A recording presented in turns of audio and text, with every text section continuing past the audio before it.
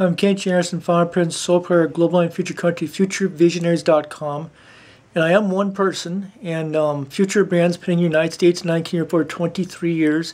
Also carrying agency names throughout the world at Future.com. I need to be a global IP business evaluation firm to a global IP licensing company and so much more.